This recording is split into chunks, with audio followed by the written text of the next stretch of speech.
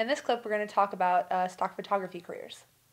So in order to start talking about a stock photography career, I should probably start by explaining what stock photography is. Stock photography is basically the way it sounds. It's just a bunch of pictures piled up in a stock house.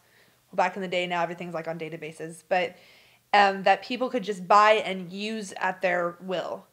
The most basic idea that I can come to think of as for an example is like in photo frames. When you buy a photo frame, there's always going to be a picture inside of it.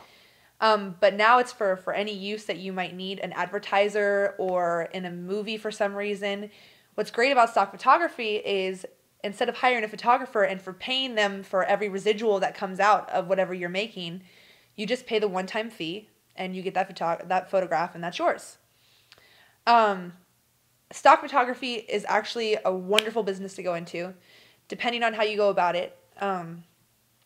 Kind of starting off, stock photography, if you get an internship in a stock photography house, you basically are made. That's a really good way to get into the photography world, making a name for yourself, and you would move on from stock photography, obviously, and do all sorts of photography of whatever you like to do.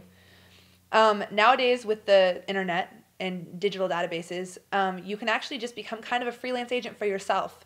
You can send in photographs, and stock photography houses will just buy them off of you. Or you could even, if you wanted to, start a website with all your own photographs, and that can be the stock photography warehouse that somebody was looking for.